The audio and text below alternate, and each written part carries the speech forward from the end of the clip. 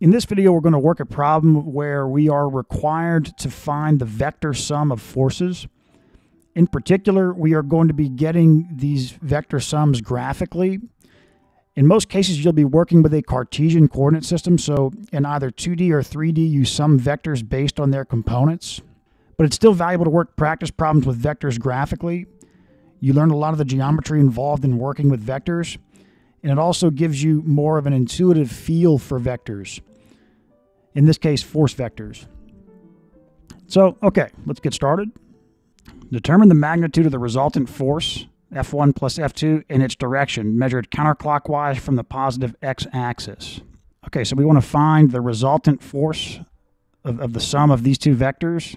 Now, it gives us an x and a y axis with the orientation of the force vectors to those axes. So it would be easiest to use I hat and j hat and sum the vectors that way, but we're practicing doing this graphically. So, okay. There's your x and y. Okay, now to draw F1 and F2, it's helpful to draw them to scale, at least the relative length of them to scale. So if this is F1, then F2 is going to be, so what is 375 divided by 250?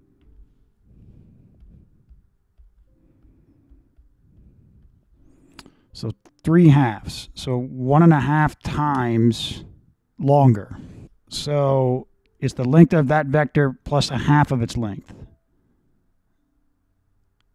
So kind of like that. Okay.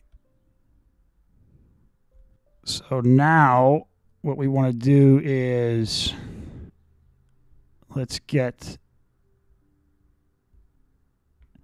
this vector at 30 degrees. About like that. So that's at 30. And then let's get this vector at this minus 45 degrees.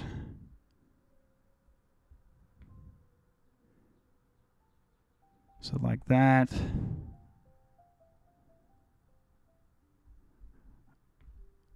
Okay, this is 250. This is 375. All right. Now we can add these vectors with the triangle method or with the parallelogram method. Let's do the parallelogram method. So we draw a line from the head of one vector parallel to the other vector, and then do the same thing on the other vector. All right.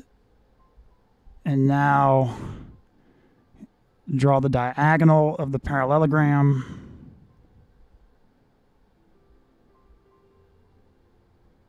And that's your FR. All right, this is 30 degrees. This is 45 degrees. We'll say that this angle here that we're looking for is alpha, and we'll say that this angle is theta. Okay, what else? We know that this is 250. We know that this is 375. Okay, now we're going to use the law of sines or the law of cosines to solve this problem, but we still need some angles. So, okay, this is 60 degrees. Okay, we could determine this angle. Does that help us at all? Well, let's see. Let's draw some lines here. So it's helpful to, you can extend the lines you have, or you can draw like the XY axes. So, well, let me do this.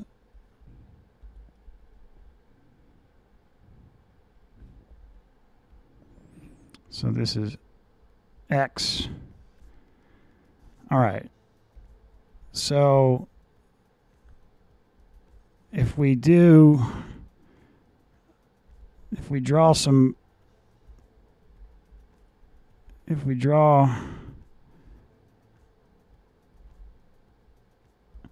does this help us at all?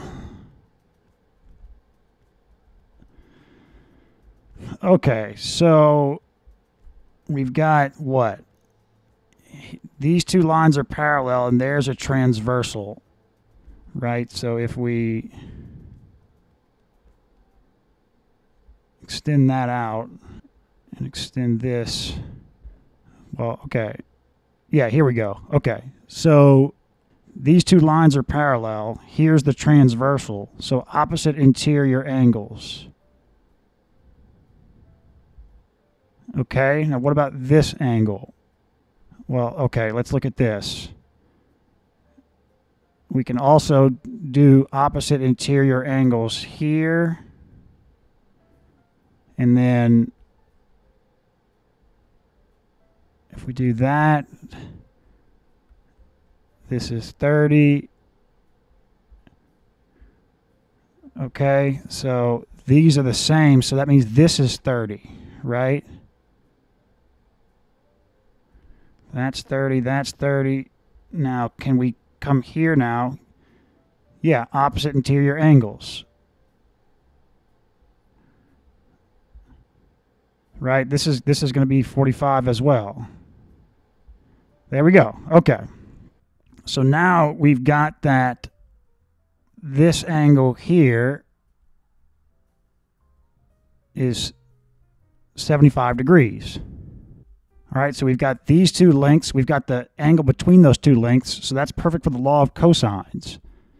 So the law of cosines says that the length of FR is equal to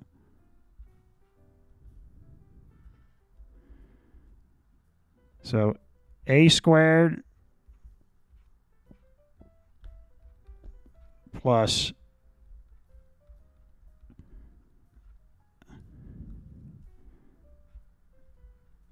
B squared 2A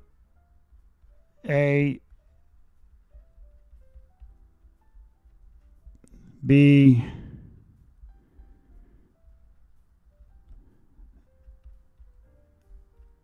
cosine of 75.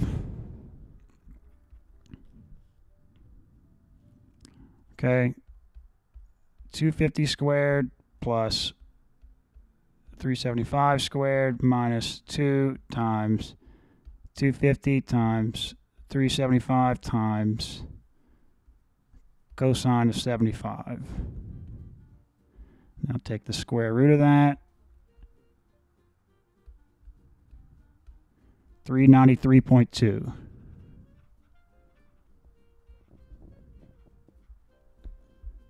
Okay, that's FR.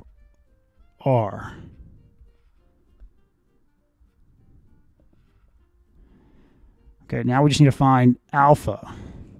So let's first find theta, and then alpha is just, because theta plus alpha is 45 degrees. So if we find theta, then just take 45 minus theta and you get alpha.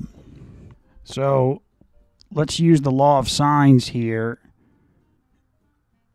and we can say that the sine of theta over 250 is equal to the sine of 75, this is 75, over FR, which is 393.2. So sine theta is equal to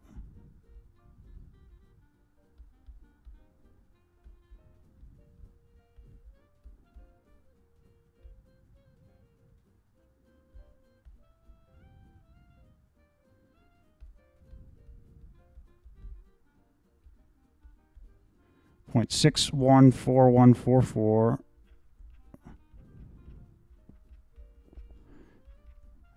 Okay, so theta is equal to, let's take the inverse sine of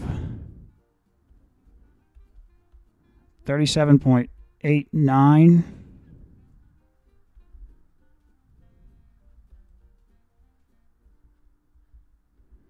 Okay, so now alpha is equal to 45 minus that theta. So 45 minus 7.11 degrees. All right, but it says the direction of FR measured counterclockwise from the positive x-axis. So it wants us to start here and go all the way around to FR. So we need to take 360 minus alpha.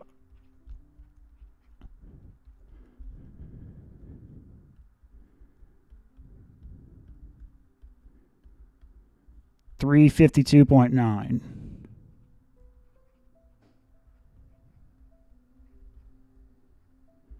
Okay, so at